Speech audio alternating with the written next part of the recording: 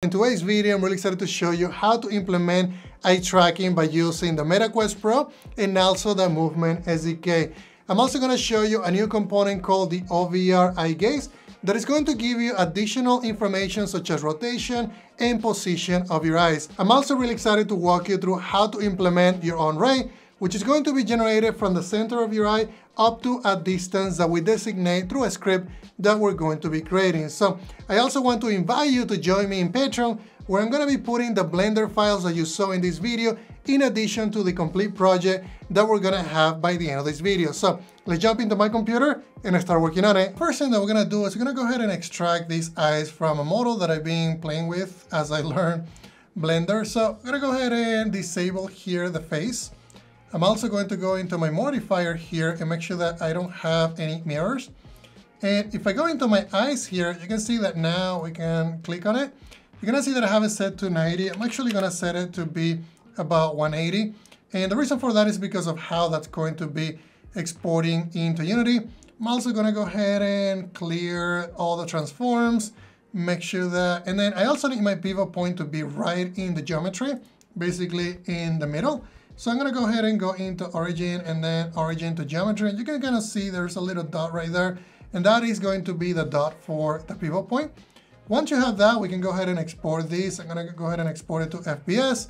And all the settings in here are already set to go. So we should be able to just go ahead and export it. Once we export it, we can go back into Unity, models, and then I'm gonna go ahead and just drag and drop the exported model right into my models folder. Now I can go ahead and drag and drop this in here, and you're gonna see that now we have the eyes in here. And it's gonna be, doesn't look right quite yet, and it might look okay, but we need to change some of the positioning.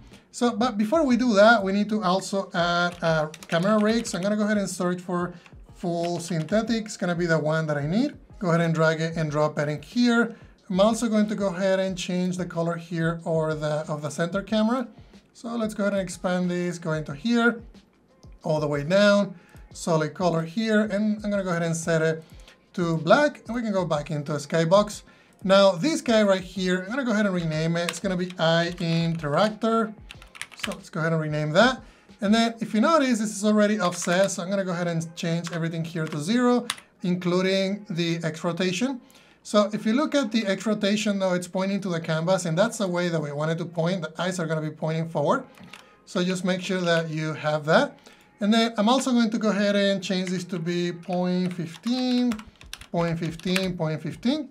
And if we go ahead and go all the way up, for some reason this expanded completely. We don't need this all expanded. We go ahead and expand that and collapse it. Okay, so now that we have that, we can actually extend here, and we'll need these two. And I'm gonna go ahead and place it here, but before we do that, let's go ahead and drag the Eye Interactor. And we're gonna go ahead and add it, and yeah, it's going to be an original prefab. And now we can just go ahead and drag it as one of the items in the tracking space. Okay, so now that we have that, we can go ahead and add a new component. It's gonna be OVR Eye Gaze, and it's gonna be for the left eye in this case. Confidence value, I'm gonna set it all the way to 0. This is how much we trust the SDK to capture our eyes, and anything over than 0, it's going to be basically information that we're getting from our eyes. We're gonna be tracking the position, rotation, and this is gonna be headspace, gonna be for your skeleton, world space, gonna be the world space, and then tracking space is gonna be, anything that we're doing here in the tracking space. And then what I'll do here, I'll create a new game object, and it's gonna be for the reference frame. Basically, it's gonna be right here in the middle of both our eyes. So that's how the Movement SDK did it. So I'm gonna go ahead and follow that. And then we can also offset this to be about 1. Go ahead and do that, and if we go back in here, now we should have everything. I can just go ahead and do override, apply, and let's go ahead and go into scripts, and we're going to be creating a brand new C# script. Let's go ahead and create. It's going to be eye tracking ray. Basically, it's going to be a line render, and also it's going to have using the physics ray to basically determine what we're colliding with. All right, so the first thing that I'm going to require here is going to be a component, and this component is going to be of type of. And I'm gonna do a type of line render. Just make sure that you do that. And I think I just need one more parenthesis in here. And then the next thing that I'll need though is I'm gonna be putting a ray distance. So we're gonna need ray distance. And it's gonna be set to 1.0. I'm also going to have float. It's going to be the ray width. And then I think I did that to be 0.01. So we can just go ahead and do that. I'm also going to be needing an actual layer mask because we need to determine what layers are going to be including on the actual raycast. So I'm just going to do layers to include, and then we can just do that. I also need to do these ones as serializable, so because I want people to be able to update them through the inspector, so should be okay.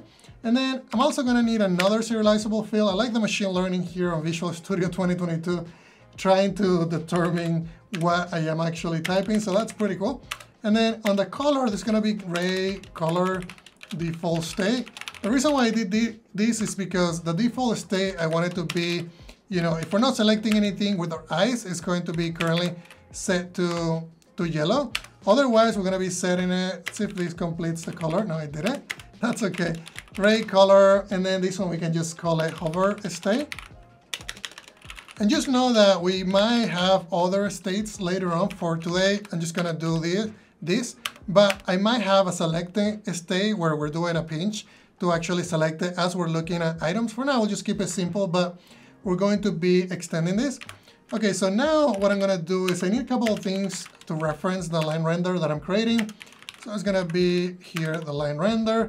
I'm also going to be tracking all the things that I am selecting. So I'm just going to do, there's going to be a list of Eye Interactable, which we haven't created yet, but we'll create. So we'll come back to this. And then it's going to be Eye Interactables, and then we'll just create a new list. And the reason for me to do this is because I had issues with actually selecting two items at once. So if you have a line render that is colliding through and basically selecting two objects, then I needed to keep track of the objects that were selected, which ones were not selected. So I ended up doing a list to do that. I'll show you how that works. We can also remove this. And then it's going to be line render, and then we'll need to get the component, because remember, this is the one that was added already to this object. And then I need to set up the ray. So when I'm talking about ray though, this means that I'm setting up a ray basically just for visualization. This ray is not the one doing the collision. I'm going to be using the physics raycast to be able to do the collision. So just know that there are going to be two different things. So this one is going to be setup ray, and then I'll just do void. It's going to be private. So on the setup ray, I'm going to say line render. This one is going to be use world space, going to be set to false, because we don't want to use world space in this case. I'm also going to have two different points on here. So the point count, I'm going to set it to 2. Line render.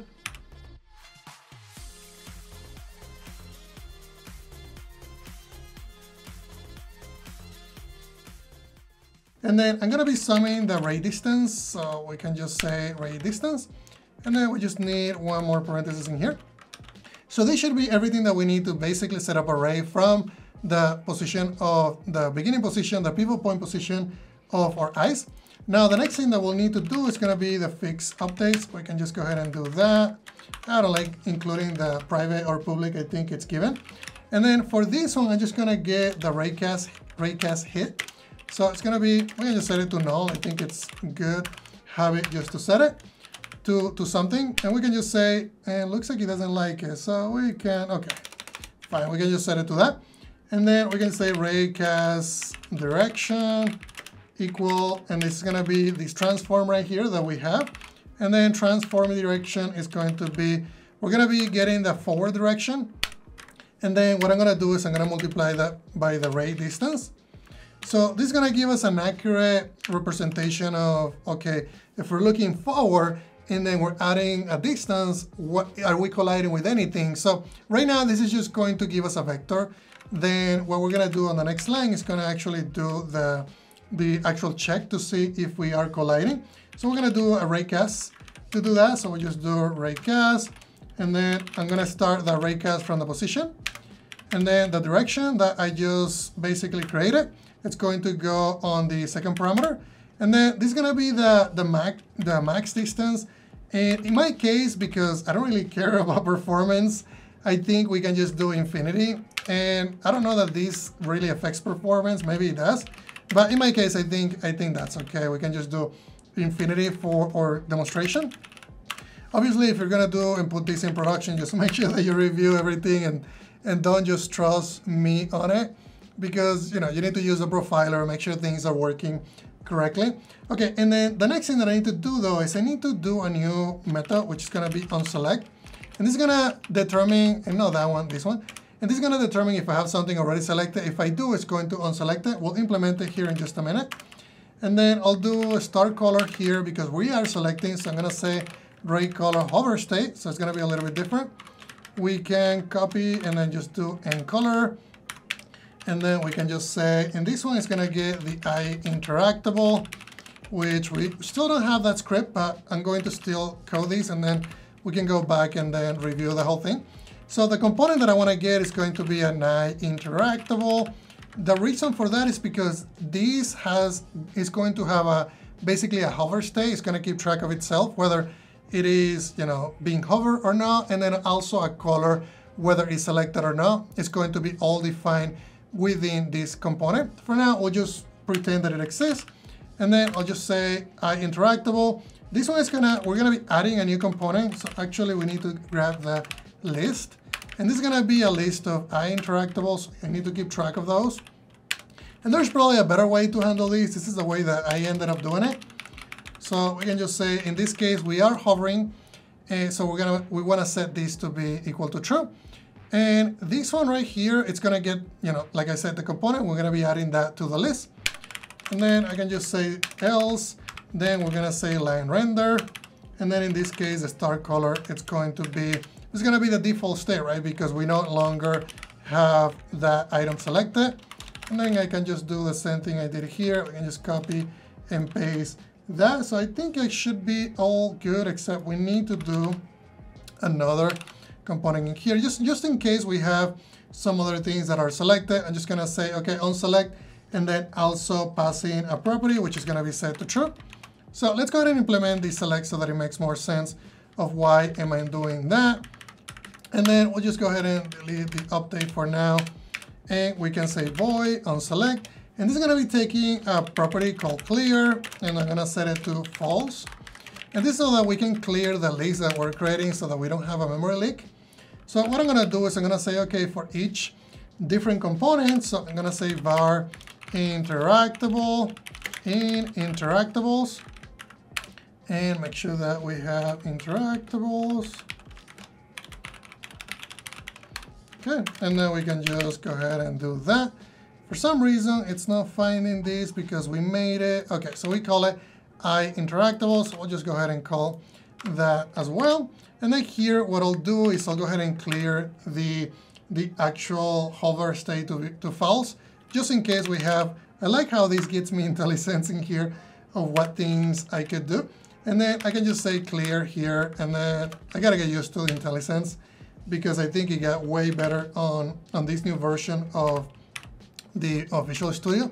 Okay, so that looks good, and I think everything else looks good in here. So this is what it's doing, is basically just in case we have anything selected, we're gonna go and loop through all of them, and not selected but hover. Selected is gonna be on the next video. Basically, we're gonna set it to false, and then if we set it to clear, which is gonna be the case in here, if we're not basically colliding with any items as we're doing a raycast, we're gonna be clearing our list.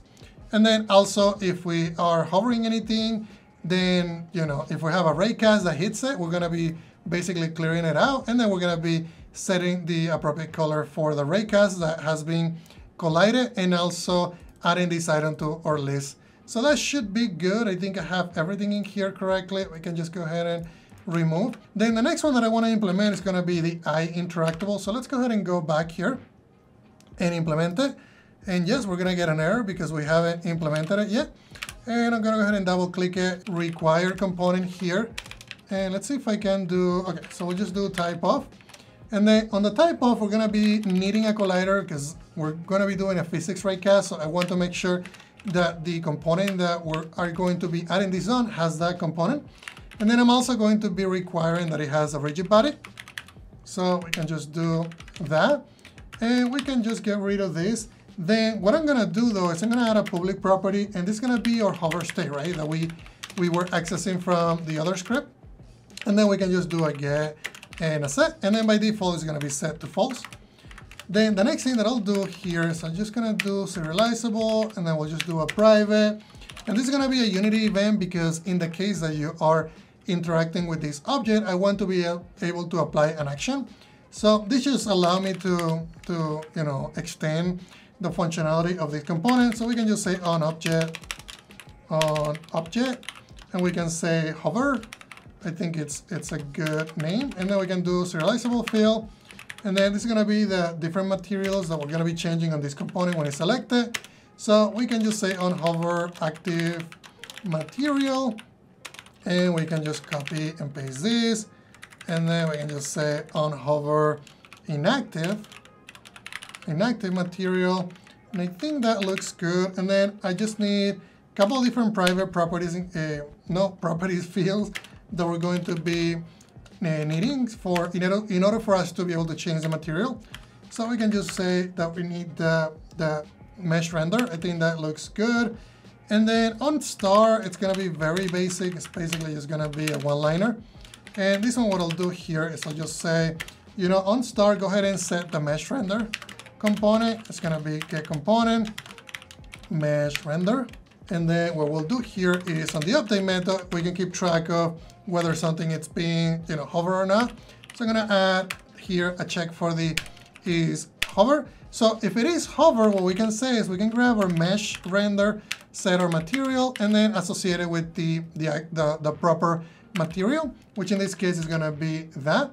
And then what I also want to do though, remember this method in here, this action, we want to make sure that it is defined. If it's not defined, we don't want it to, to blow up. So let's go ahead and do question mark just to check for any nulls. And then we can just invoke it. But I'm passing the game object because I want to make sure that I know which object is the one that I am basically doing a collision with the raycast. So what I'll do here is I'll just go ahead and pass this object, which is gonna be just game object. And then on the else, we can do basically what we just did here, except it's gonna be different material. So it's gonna be inactive material. So inactive. And I think everything else in here should be good. We can just clean it up. So now if we go into the actual Eye Interactor, I'm gonna go ahead and hit F in here, just make sure I focus on the eyes, and those eyes do look creepy. Some of you told me that, but that's okay. I think that keeps the attention on you. Okay, so once we add this line render, it's gonna be gigantic, right? And that's okay, we're gonna fix that. The width, I'm gonna set it to 0.01, and now you can kind of see that there's gonna be a ray. And this is, again, this is gonna be for visualization. Then the material though, we're gonna be using the default, I think it's called default line, if I remember correctly. The reason for that is because I'm gonna be using this material, the colors, to basically change this material. And because of this material, it's going to allow that. It's gonna basically change to the colors that we designated. And then I think everything else in here, I think we set this to false. It's okay. And then everything else in here should be okay. So if we look at the positions, we should have everything set correctly. And if you want to leave it at 1, I think you can leave it at 1 here for visualization. You can also set it to 0. The code is going to go ahead and reset everything. And then again, ray distance, I think we can do something like 5 or 6. Let's go ahead and set it to that. Layers to include, I want to include everything. I don't really care which objects we're going to be doing a raycast against. So I think everything else looks okay. So now what we can do is go ahead and click on override and then hit apply. And what I'm gonna do though is I wanna do one for the left and one for the right. So we can just say there's gonna be left eye, and then we can just copy and paste this guy, and then we'll just change just a small property here. And this one is going to be right eye interactor, and we can just drag it and drop it. And I think everything else looks fine, except we need to change this to be the right eye. And I think everything looks good in my opinion. So let's go ahead and set up one of the interactables that we're going to be dealing with. So we can go ahead and just do a cube. I don't think it needs to be anything fancy.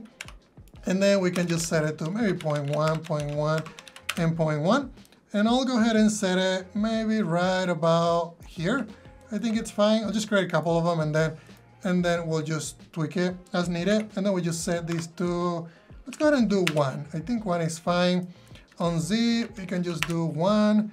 And I think that looks okay. I also have a third-party component in here that I ended up using for materials that I like to use quite a bit. And we can just go ahead and go into the, I can't remember if we're using which pipeline. So let me go ahead and select here. And we are using the universal, so make sure that you use URP. And then if I go ahead and change this to be maybe a little larger so we can see everything, we can resize it. Okay, so if we go in here, I'm gonna call this one Eye Interactable. And I'll just create a couple and then I'll show you a complete scene that has everything. So again, this one has a box collider. So if we do the Eye Interactable, now I should add everything that we need. I'm also gonna be changing this to kinematic so it doesn't fall. And then the collider should be okay. And then the materials though, on the active material, we can do maybe something like orange. And then on the inactive, it could be something like white. I think that looks okay. And then we can go ahead and drag and drop this into our prefabs in here. We can just say, okay, this is gonna be our new interactable. But in fact, I actually wanna set this to 0, 0 so that everything is clean. You wanna make sure you do that before you start changing some of those values. And then we can go ahead and go 1, and then we can do 1.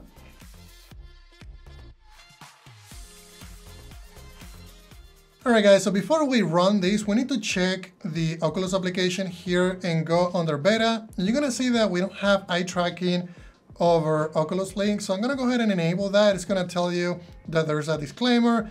It's gonna say turn it on. Just make sure that you have that, otherwise it's not going to work. And then I also need to make sure that my OVR camera rig has eye tracking enabled. So if we go down in here, I think I already set it, but if you haven't, oh, looks like I haven't. So make sure that you have that.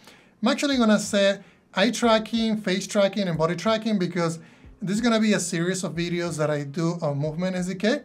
So make sure that you have that enabled. I think everything else should be okay. All right, looks like this is working perfectly. So let me go ahead and show you the eyes here so you guys can see the eyeball as it is moving. And there we go. And then I'll just go ahead and resize this one. So you can see that as I'm moving my head, everything is moving, right? The rays are moving, the eyes are moving, and in fact, I can get a little closer in here. And the red is when things are not currently selected. So if I go look up, then actually yellow is when things are not currently selected. And then as soon as I select something, then it becomes, you know, the red color. And you guys can see how that is working. And the other thing that I don't see, there's nothing being logged, and I wanted to log some information, so we can fix that as soon as we finish here. But this is really accurate, right? So if you look at the ray, I can see, I can get close. I'm looking at that one, looking at that one, looking at that one. The other thing that I also want to do is I want to go ahead and maybe I'll just do it on one of them so you guys can see. So the on hover stay is the one that I wanted to toggle. And basically what I'm gonna do is I have a debug area here and a logger. And again, this is available on the project, so just make sure that you look at it. And I have a log info and also a log info game object. This one just allows me to pass in the game object and basically display it. I went ahead and actually added a lot of different objects. So you guys can see I have a couple of cubes in there. And then, you know, as I select different items, then we have the different rays. I didn't realize that the ray color on one is different than the ray color on the other. I need to fix that. But you guys can see that the spheres getting selected, those ones are set to green. Those are different objects that I added. There's also the different IDs displaying on the actual logger. And those are the hashes for each one of the interactables that I currently have selected. So that's honestly everything that I wanted to show you guys today. If you guys want to get a copy of this project, go ahead and get it in Patreon. And I'm also going to be including the Blender file that is available and the one that I just showed you, which I'm going to be showing and using for a lot of the videos in this series. So that's everything for today, guys. Thank you very much.